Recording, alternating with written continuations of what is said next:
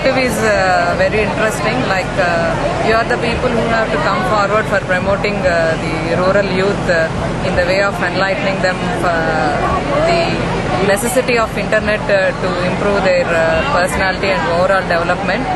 And you people can work hard, I think, and give the support that is required for the government in order to promote the awareness towards the internet, so that they can get enlightened in different ways and improve their personality. I feel that it's really a good program, and as you said that your target is a rural youth, that's very much required. The city students can get all these opportunities somehow or the other, but the rural youth who are very much talented, definitely they need the support from the companies like you.